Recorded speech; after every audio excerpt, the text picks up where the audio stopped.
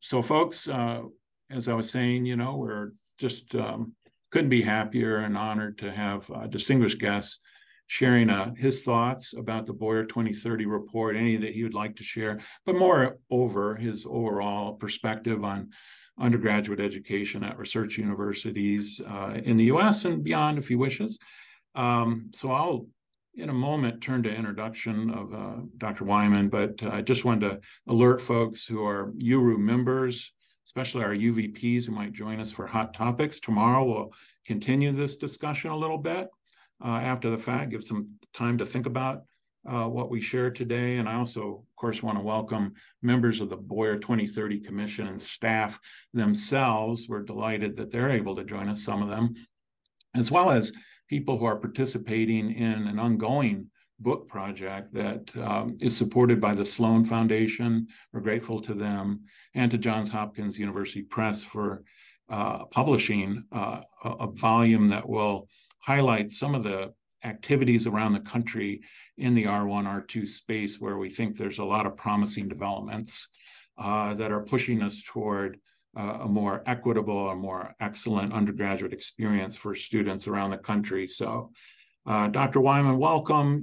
This is a group that's about 119 research universities currently, which is not a large number, I suppose, on the whole, but as you know, they educate a lot of students, and over nearly 3 million just in that 119 schools. So though we are kind of small in terms of the number, of decent size impact, and they're the kind of students that you have taught all your career who are going to go out and do great things in their professions, disciplines, and as leaders in society. So welcome to you. And in the interest of time, if you don't mind, I'll just turn to your introduction and then turn the floor over to you.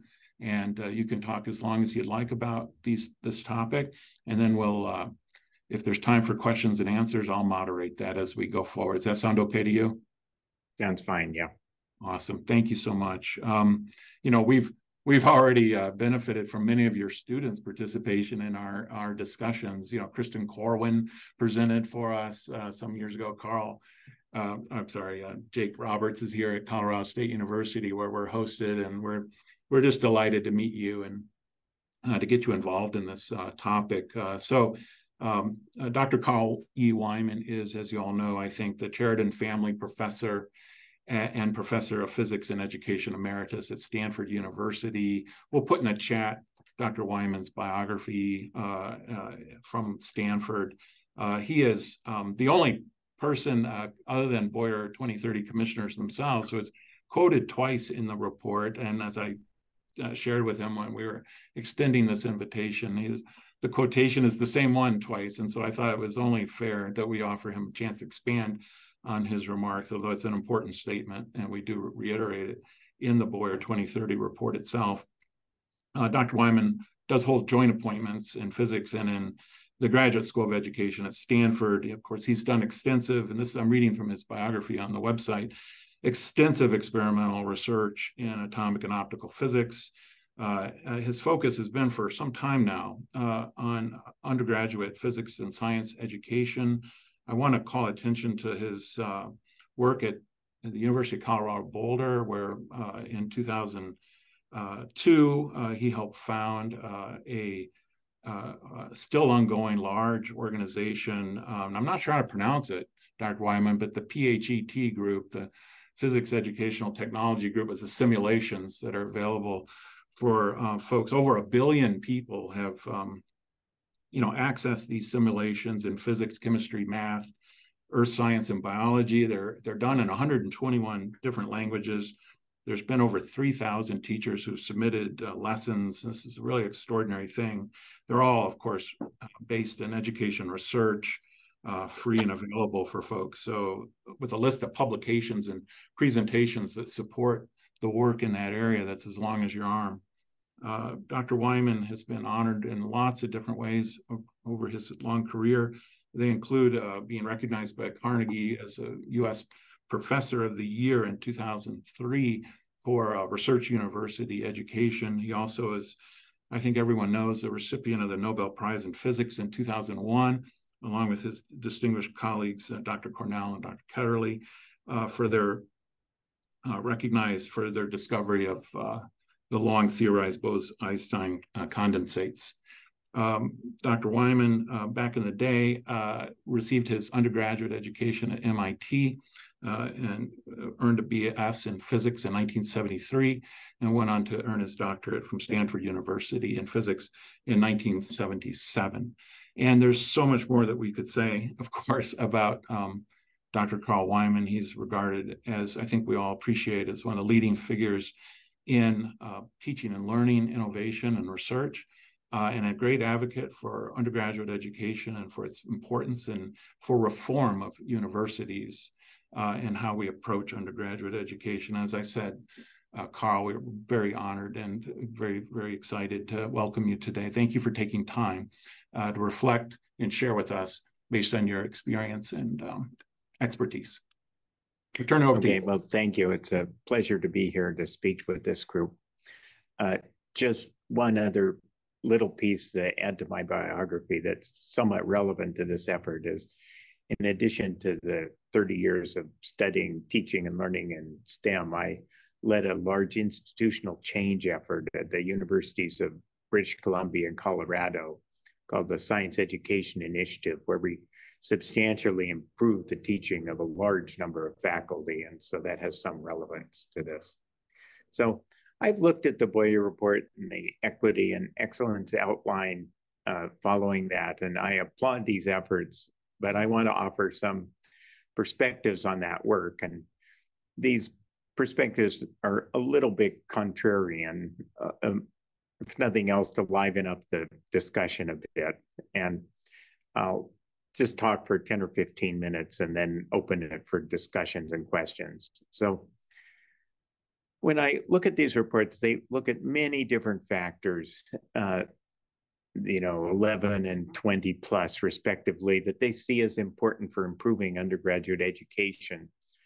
But I have to say, I think they're to some extent missing the point, or at least missing the priority needed.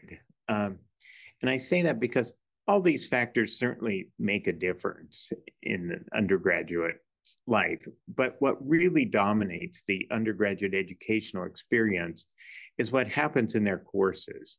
And that's what occupies their main time and attention. And those course experiences are determined by the teaching practices that the instructors use in those courses. But in these reports, teaching is just one equal item in this very long list of things being considered. And I think that's a mistake to reduce it down to that small priority. And I say that not only because I think it's a mistake not to make a teaching higher a priority because it is importance, but it also should be a higher priority because it's one area where we really know a lot about what to do to make a big difference. And I make this claim because researchers like myself have lots of data showing there are large differences in student learning outcomes, including equity, according to what teaching practices the instructors are using. And this data comes from university classroom experiments, particularly in STEM education, and also laboratory research that's just establishing principles of learning that are really quite general. And so I would argue these ideas really apply, good reason to believe they apply well beyond STEM. And probably the most compelling and consistent result is showing the deficiencies of teaching via the traditional lecture, where students are listening passively to an instructor dispense wisdom. But in spite of this overwhelming evidence of weaknesses of this, most university teaching is still based on lecturing. And I pointed out this is really kind of the pedagogical equivalent of bloodletting, in that both practices were used for centuries based on similar flawed justifications for their effectiveness. Now, although we are pretty sure most teaching is still based on lecturing rather than better research-based practices, we don't actually know. And that in itself emphasizes the problem, because we don't know because universities don't actually collect the data on what teaching practices are being used in their courses. Certainly, I've never heard of any, and I think I have a pretty broad knowledge on this. And so I would argue that if any institution was truly serious about improving educational quality, collecting such data on teaching would be the first thing they would do, because we know that teaching practices are so important in determining student learning and other outcomes. And an institution that was serious about improving the education provided would not just collect data on what teaching practices the faculty were using, but they'd also use that data in their system of evaluation and incentives.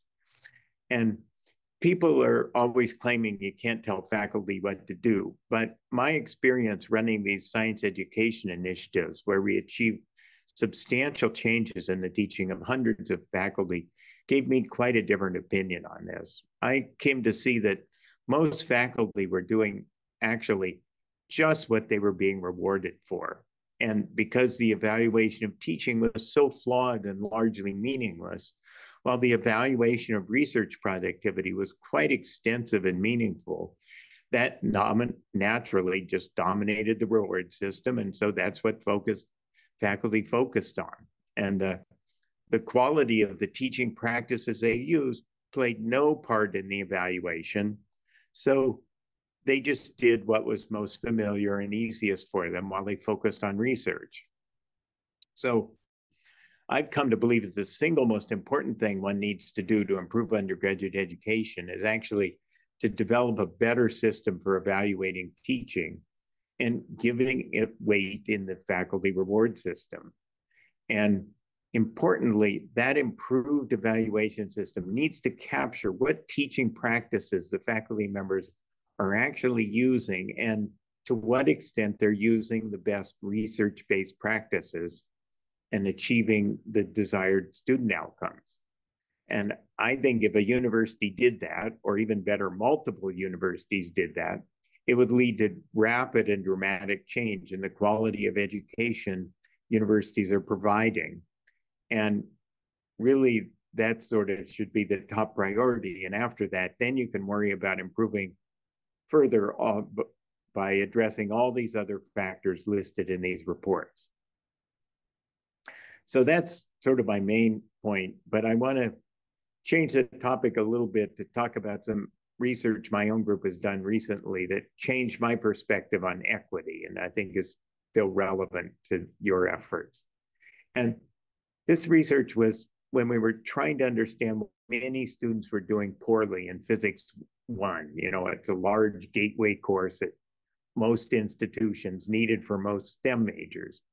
And at Stanford, like every place that's ever looked at this, a number of students do poorly in this course, and those struggling students are disproportionately from marginalized backgrounds, i.e. first generation, low income, historically underrepresented minorities, and in the case of physics, women. But I couldn't understand why these students were struggling because, as you probably know, physics Stanford's so selective that every student is exceptional by a variety of measures. And so to try and understand this, we collected lots of data and did lots of analysis. And what we discovered was that incoming preparation, particularly specifically preparation in physics, was a very strong predictor of student grades in Physics 1. And so students in the top quartile of preparation by our measures were almost certain to get A's, while students in the bottom quartile essentially never will. And when one factored in incoming preparation, all the other demographic differences just disappeared. So all students, how their grades in the course were primarily limited by incoming preparation, or equivalently, their prior educational privilege.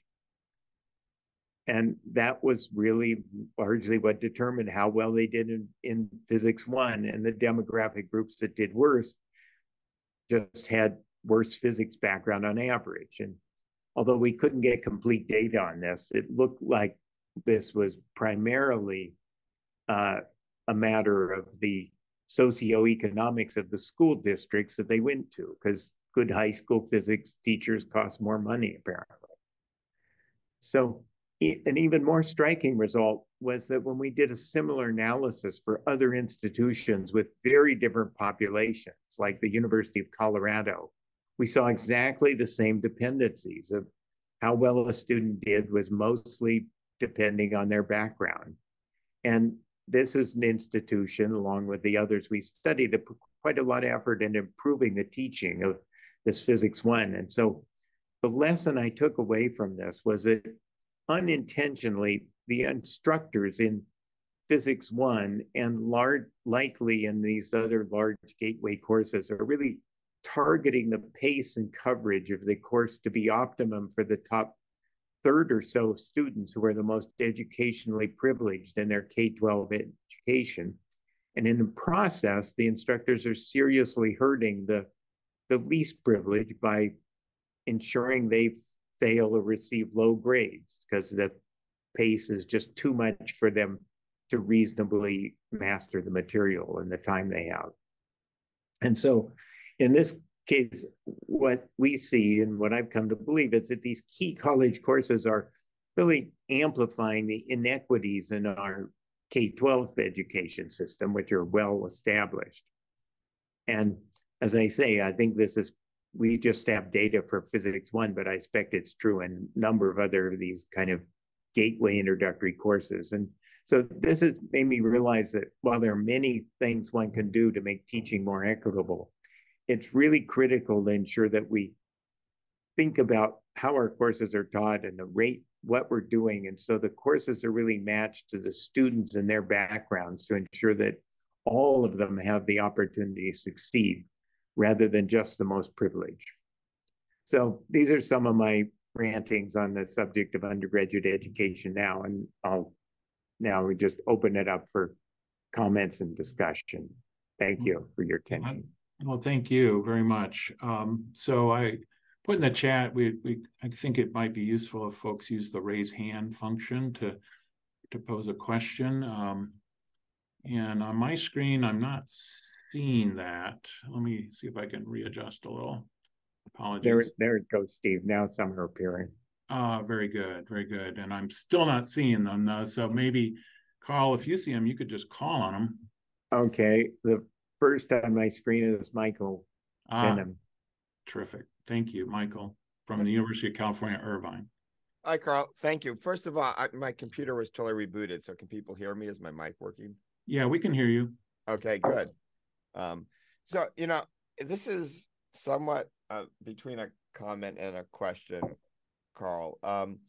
I really like your remarks, particularly you highlighted right there at the end about emphasizing how our system and the way we teach is optimized to the top end of the privileged students from high school, and we see that evidence pretty clearly. I'm wondering if you can talk a little bit more about, and I've heard you talk about it a lot, so I'm hopefully not putting you on the spot. We have this research, we have these better practices that align with perhaps, a broader set of backgrounds and allow us to reach students with a range of preparation. I like to go to our physics analogy of sort of transfer functions. We have an input and we want an output, and we need to sort of impedance match or transfer function the right way. I feel like we're reaching a point where more and more faculty are adopting these methods, but do you see ways to even accelerate that more from your perspective, so that people really understand? I still hear the sort of resistance of, well, we have to maintain our standards. Everything's the same. As long as it's the same, everybody should have the same benefit, as opposed to having a realization that maybe you have to adjust to the students who are coming in versus just do everything the same and hope for the best output. I hope that question makes sense. So it seems like it covered a lot of It was a rambling question, Carl, with comments and question in between. So take whatever you want out of it and answer that. Well, so I'll start with one small adjustment. So you talked about how we have these teaching practices of more active learning that are more equitable, that help more students succeed, and that's the case. But what our research showed is that even in institutions that were putting a lot of those into practice, uh, the the the the just the uh, teaching methods specifically weren't enough to make up for this, and so that it really required, you can have active learning and students having discussions and doing things in class, and if you're going too fast, you still lose a bunch of the students. So that's sort of more, the just matching to the students, better matching to the students you have and the students you want to make sure succeed rather than most privileged. But getting to your question about then how to convince people to do that or convince them to adopt these,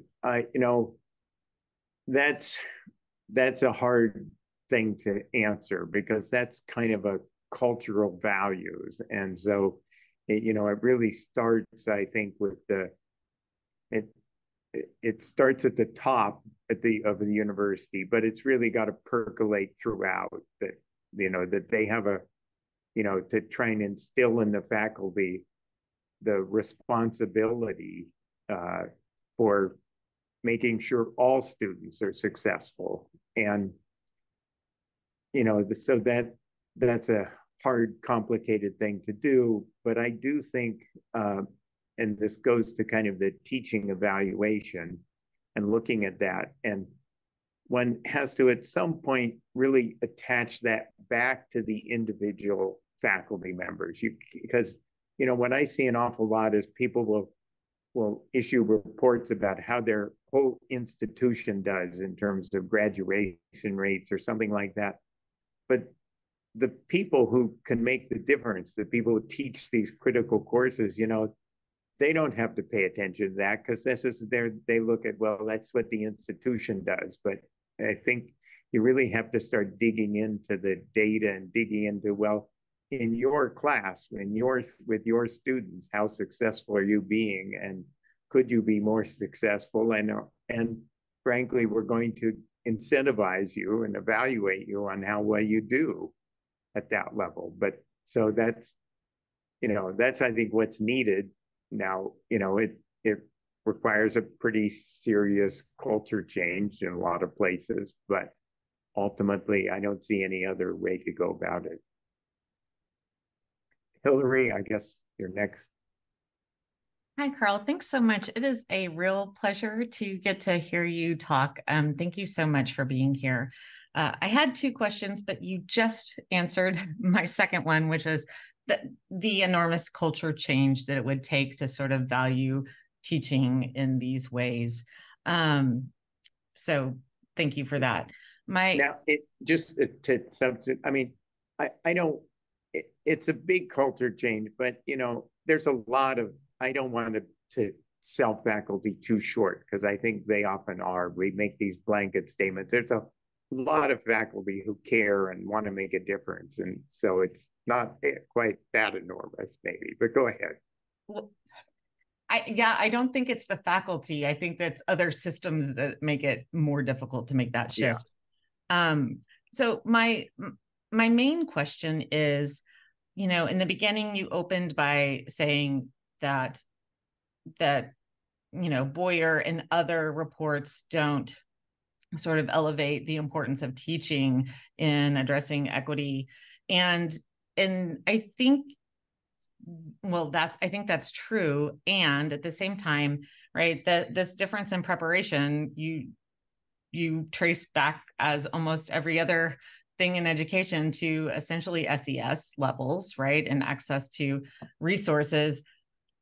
And then say that, even with active learning techniques and really informed pedagogy, even responsive pedagogy, it's still not like, bringing the less prepared students up at the same rate.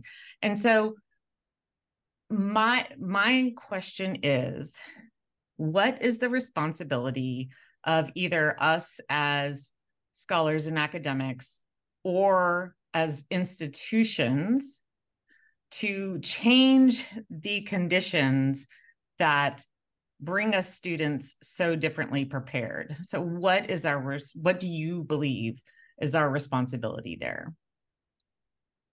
Boy, that's a hard one. I mean, you know, I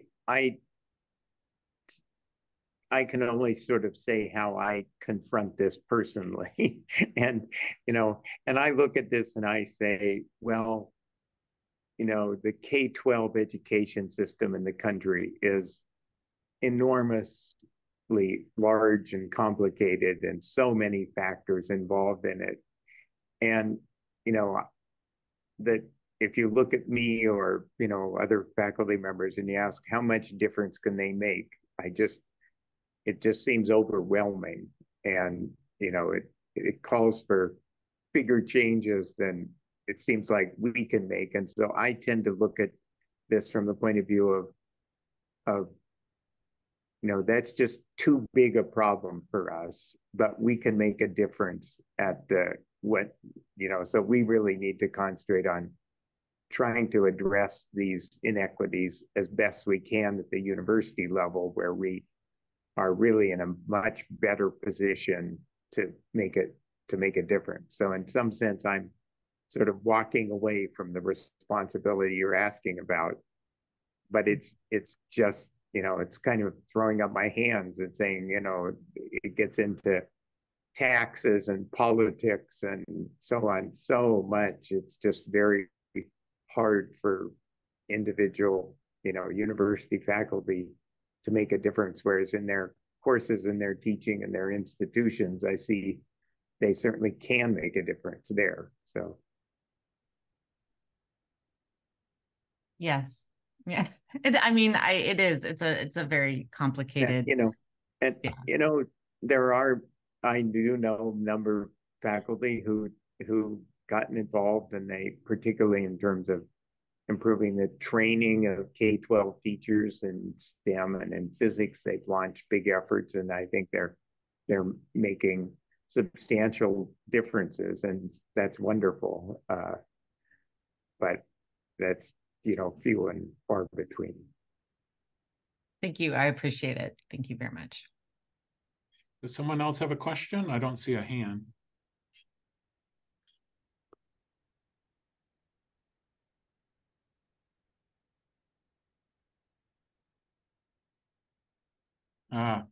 Yes, Dasa, please. We can't hear you. You're muted. Thank you. I was wondering what the solution to the less prepared student is, because it's so, I mean, it's so challenging, because if you slow down too much, you sort of leave behind the stronger students. I mean, it's true not just in university, it's true for K-12 as well, but yeah. It's, you know, like we can maybe bring everybody to the same level, but or same wealth by, you know, taking money from everybody, but that's also not the right solution. So I've been always struggling kind of with like how to approach this, because I feel also guilty about leaving that 1/3 of the students behind, but at the same time, I don't really, you know, some of the top students already sort of know nearly all of the material. So I'm not quite sure whether slowing down is the only solution, or if you have any other thoughts about kind of, you know, providing the extra opportunity for the strong ones, but requiring just the basis. I just don't know kind of how to balance it. So I can offer two potential solutions to that. And I'll say one of them that I think is probably the most realistic is demonstrated by the computer science department at Stanford. And so what they do is they have their curriculum quite structured, and so that it's basically a ladder, and students come in and they start at different levels of the ladder, but then they just make it so that there's some appropriate starting level for any student that's coming in, and then they proceed up this ladder. And so that, you have courses that some students would take and others would skip over, but that the ones, so you do have kind of lower level courses for these students, but rather than sort of being remedial and then you kind of puts you on a track of disaster usually, they're real meaningful courses, and then after they take that course they're ready for the next course up that joins in with other more privileged students. And so that's one route, and probably what I would say is the most practical in general. The other alternative, or another alternative, which is one we've been developing here and with some success, is kind of much more specialized, where we simply developed a new version of the Physics 1 course where we looked very carefully at the curriculum and basically realized there was a bunch of material that really could be left out without it making much difference to students in terms of what they needed later on. And so that was, you can't guarantee that's always going to be the case, but looking at the inefficiencies that I've seen in course designs, I suspect it's often true. And so we looked carefully and we decided on certain things we could leave out, and then we put in sort of some extra special things there where we really focused on teaching the students authentic problem-solving techniques, and in a very explicit way, sort of giving them extra capacity that wasn't being given to the students in the regular course, and sort of then gave these students a alternative learning path that sort of managed to move them up more quickly than in that way. So that we have sort of just preliminary data, but it looks encouraging anyway. But that's, I'd say, a much more kind of individual specialized situation. I think ultimately probably the real solution is just think about careful ladders that allow everybody a route up is more going to be better. Now, what that also means, though, is that you really have to have pretty good measures of what level students are at, and so you can give them good advice as to where they're going to join to be most successful. And so that gets into diagnostics and advising to make that work. Hey, Bill Cohen from the University of Maryland, College Park. Thank you, and thank you so much, Carl, for the really informative conversation. I guess, we're sort of depressingly seeing a phase where, particularly with math instruction, lower level math instruction, post-pandemic, there's been a lot of, so-called learning loss, really high DFW rates in these intro level courses. And, when you speak about kind of the cultural changes that are needed, in my office, in the provost's office, and other parts of the campus are really working pretty hard with the math department to say, you are failing so many students, and particularly students whose success we care an awful lot about, at such high rates that something really seems to be going wrong in these classes. And of course, given the incentive structures and the historical constitution of academic departments, what we're hearing from them is, we haven't changed anything. We're just doing what we've always done. Our standards are the same. Our instruction is the same. Our assessment is the same. It's the students who've changed. They don't know as much as they used to. The admissions office, got rid of standardized tests. The pandemic is having its impact. And so you just need to give us better students and everything will be fine. So we've, of course, tried to see if we can change that conversation. But I guess I'm interested to know if you have if you can say a little bit more about when you talk about changing the incentive structures, what that might look like. And I should say, these courses are by and large taught by non-tenure track faculty. They are not being rewarded for their research. But does that, anyway, I would be interested to know how you would think about that. Yeah, so I see math as a special problem, and it's really, and the problem is not math, the problem is math faculty. And because I think I've looked pretty extensively at this, and overwhelmingly at pretty much every institution, the largest failure rates are from math. And you have to ask, okay, why do students fail math at 3 times the rate they fail physics or chemistry? Or chemistry is actually pretty high too, but not as bad as math. And the thing is, there's no objective standard about what's passing performance. And so this is really the fact that students are failing math and much more than that other department is just a statement about the math culture of math feels it's appropriate to fail many more students, where in other departments they would be much more concerned about this.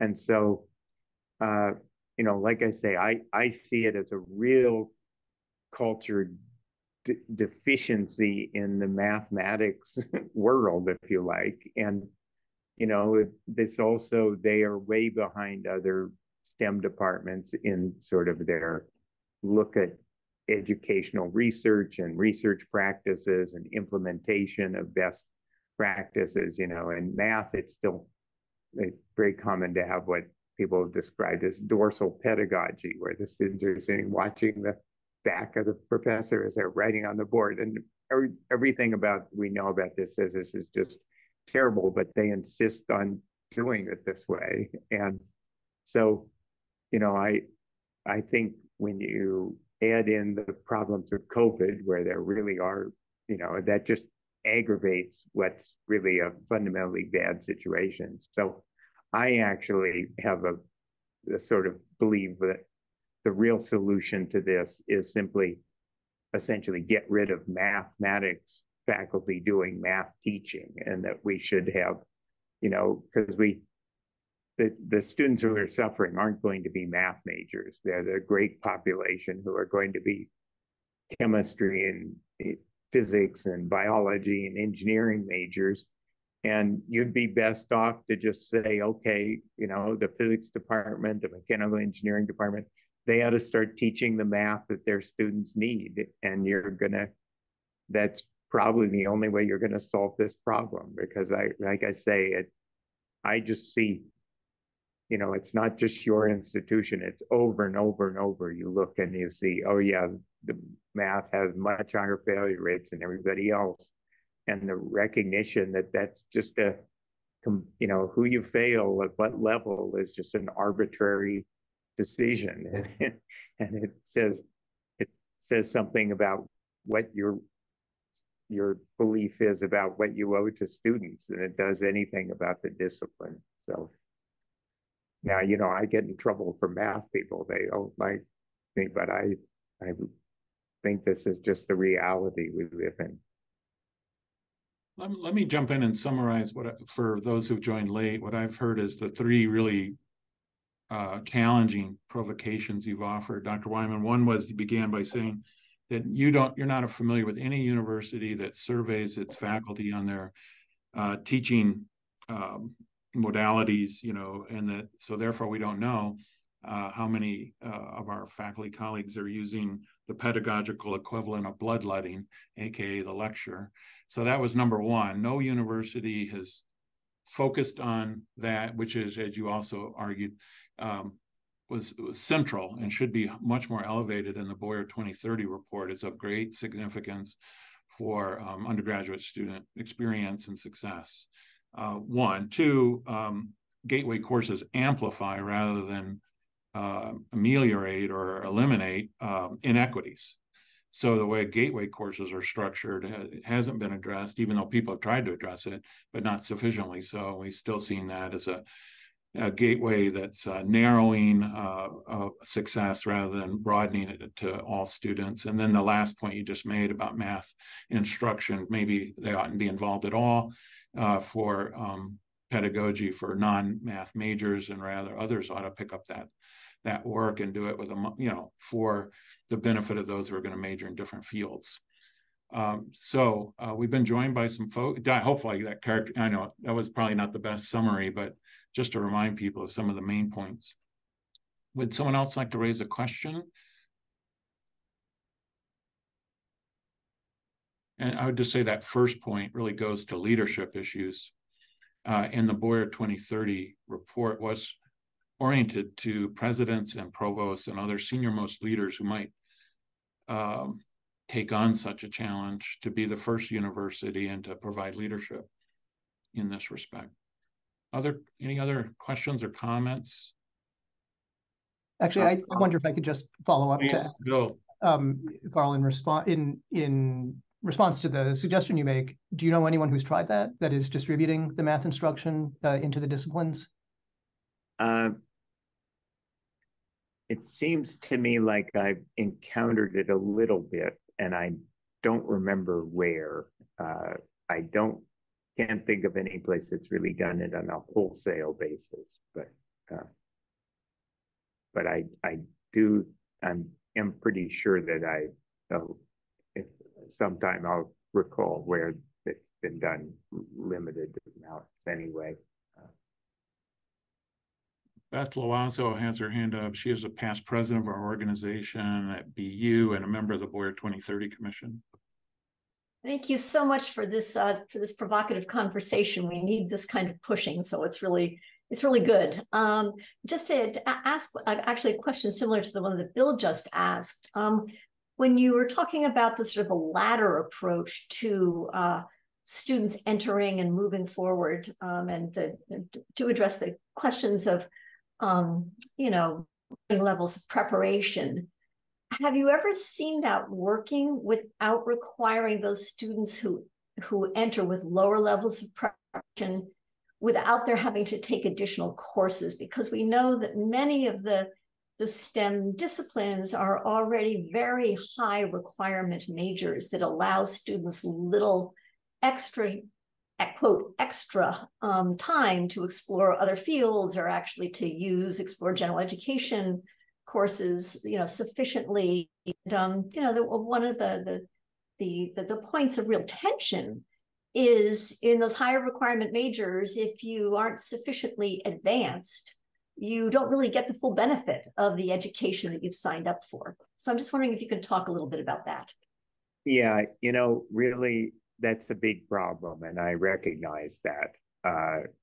And I have struggled to think of alternatives just because of that. And, like I said, with the Physics 1 course, we have come up with an alternative for that particular case, which I think was working, but it's kind of specialized. And in general, yeah, it is a challenge, but it's one that's frankly very hard to see a way around it. When we're looking at the case for physics, and I'm sure it's equally true in computer science, you have some students who have 2 pretty good years of instruction more than the others, than other less privileged students. And it's just very hard for me to come to think about how you can make up for that difference without it taking some extra time. And I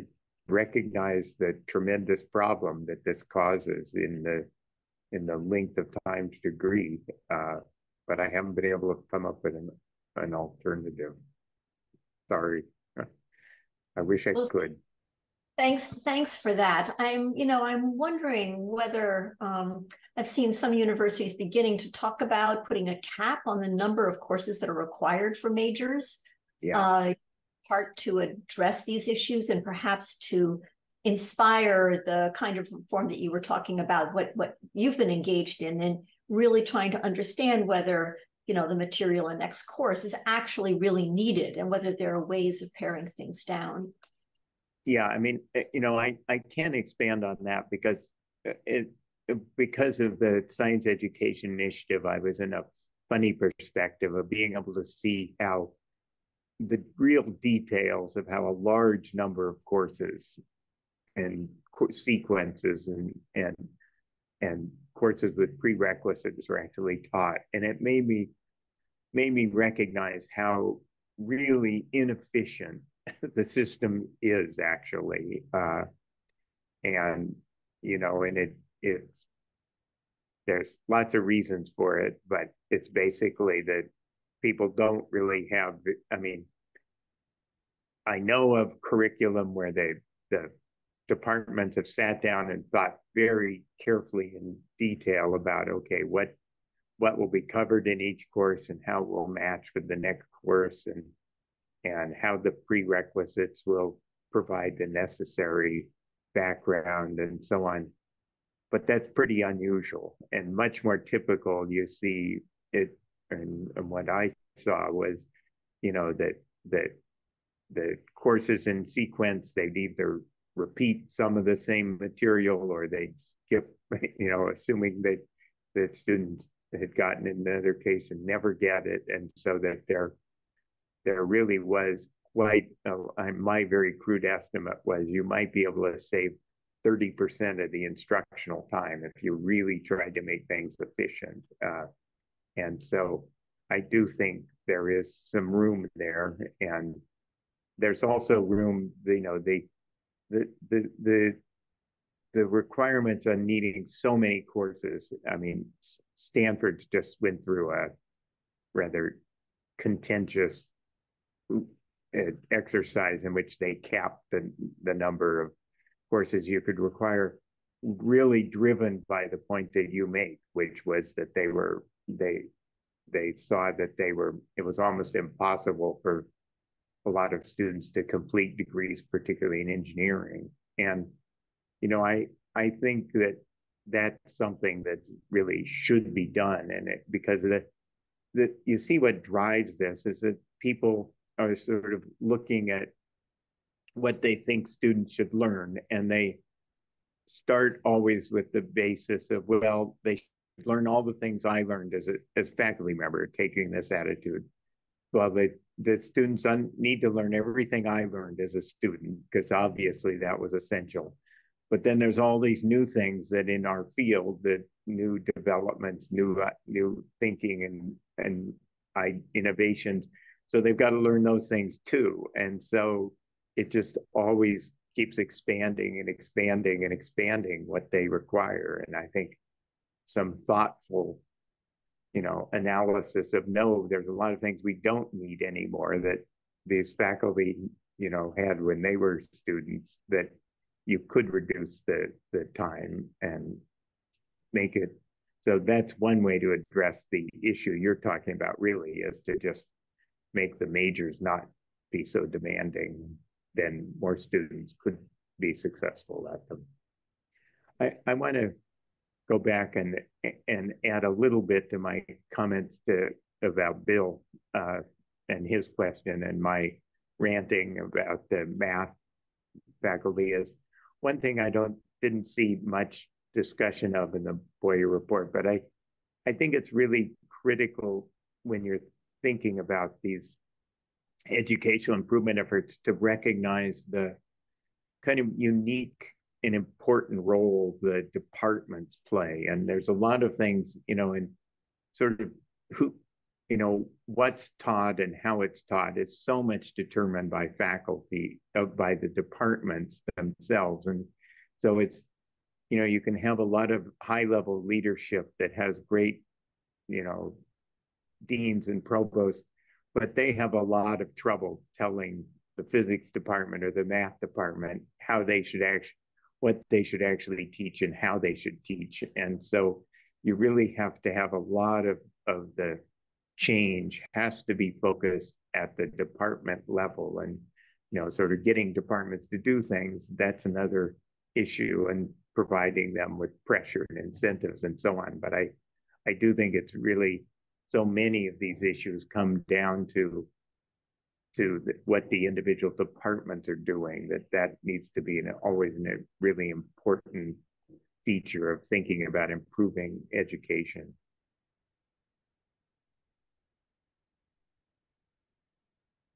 Are there other questions? To that last point, before I was with URU, Carl, I was at Kansas State University, and our Department of Physics there, as you well know, has a culture of teaching excellence and research on teaching. And that's the kind of thing I imagine you're advocating for, is the development of departmental cultures that where all of this research that's available is part and parcel of faculty development and accountability even. Is that fair to say? Accountability should be part of the Yes. equation? Yeah. Other questions?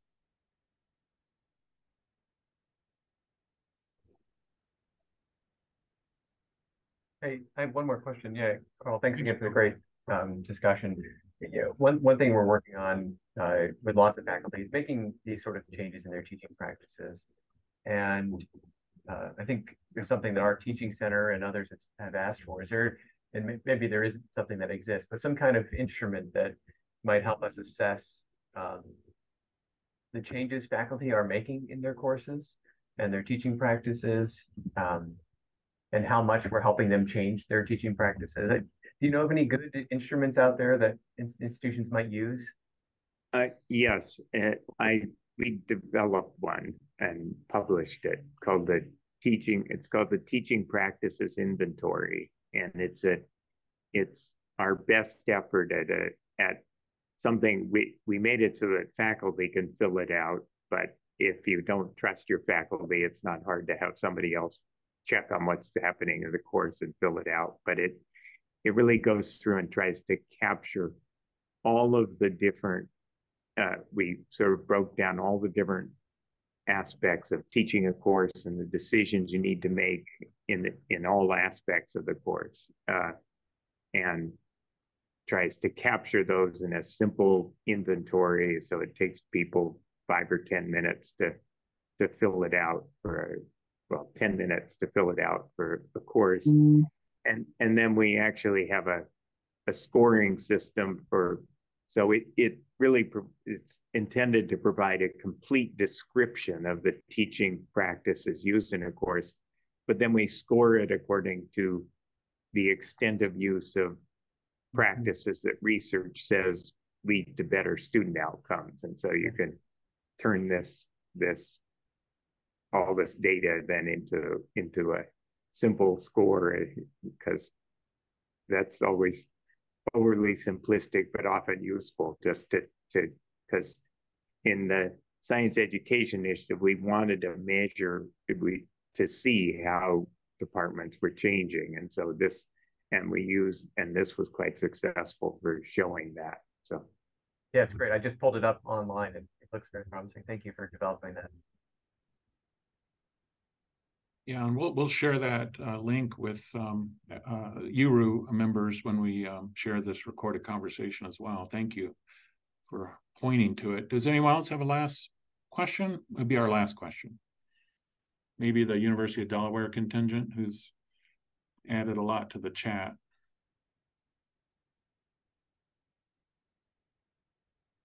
Or not.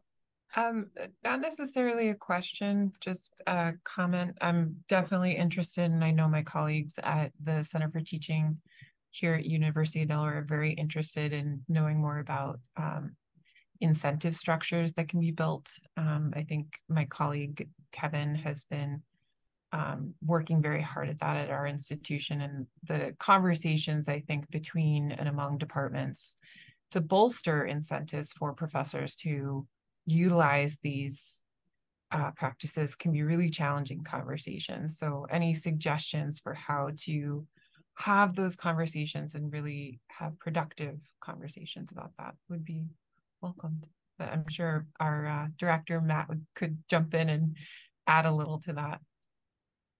So, I come back to the idea that faculty are actually driven by, it's kind of a cold-hearted economics model, that they're driven by what they're rewarded for doing. And so, you kind of need to start collecting data on how they're teaching and what kind of student outcomes they have. And then you need to have a discussion about how you have incentives attached to those things and doing them better. And I think, now that's my cold-hearted economist kind of attitude about it. But in fact, with the Science Education Initiative, we had part of that. We had it was a competitive grant program to departments that they got a bunch of money that they could use for incentives to faculty and basically incentives to the department to make a bunch of teaching changes. And if they committed to doing these things, and they got money for it. So, but then what we actually found in the end was probably the most influential in convincing faculty to change their teaching methods was actually to see how much more fun it was to teach in these more active methods, that rather than just lecturing to a bunch of students who were